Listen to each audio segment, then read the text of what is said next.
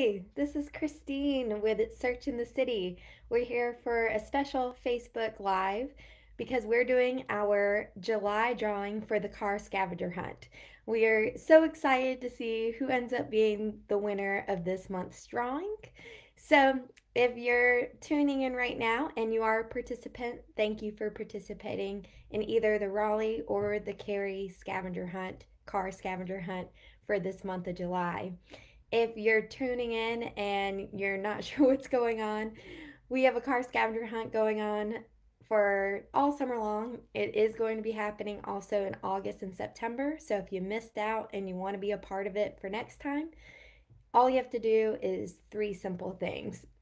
You have to sign one of our waivers, which we'll put a comment in the comments below, a link in the comments below.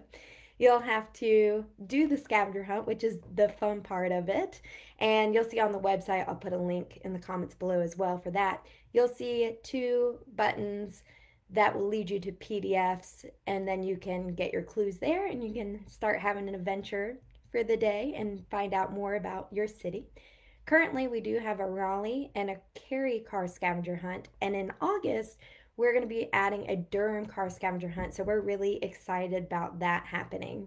Now, the Durham one probably won't be up and ready until mid-August, but do keep out your eyes out for that, and that will be another opportunity to explore another city. Now, if you do complete the scavenger hunt, and the third step, most important step, is to fill out the form. So you go back to the website, you fill out the form, and you submit it. Now, do make sure when you submit the form that you fill it out completely. There is a section where you have to put in your word finds and your number finds. And unfortunately, I have had some submissions where they have left that part blank. And unfortunately, they will not be a part of this July drawing. So, if you did do the scavenger hunt this month, again, you'll be a part of the drawing this month, and you could be a part of August and September as well. You can do a different hunt, or you could do the same. I would say the adventurous type, go do a different hunt. So you can definitely be a part of the August and September as well. Now, if you do submit all that correctly, not only will you get a shout out on our next Facebook Live, which we do every other Thursday, but you'll also be entered into one of these drawings. And the drawing for this month is going to be for a $20 Giftly gift card suggested for Side Street Restaurant. Now, it's only a suggestion, so if you rather not use it for that, you do not have to. Just a suggestion to support a local business in the area. Now, let's get to the part that those people who are tuning in are tuning in for, the drawing, the most exciting part. So we had several teams and names that were put into our hat today, our Durham Bulls hat. So we're going to mix those up really, really well.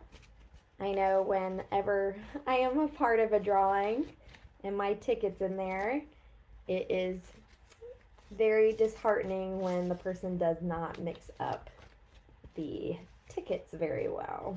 So I'm going to mix this up. Get them really mixed up in here. All right, so now for that moment.